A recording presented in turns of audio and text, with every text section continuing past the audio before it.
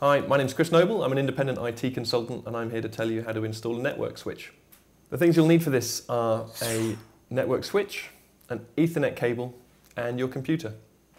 A network switch is a piece of hardware that's used to connect multiple computers or multiple hubs or switches on a network. Network switches are quite simple devices, so this is probably one of the easiest installations you'll ever perform.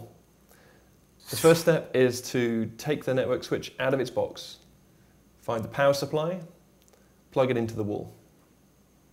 Second step is to take the Ethernet cable and plug the Ethernet cable into any of the ports on the network switch and connect the other end of the cable to your computer.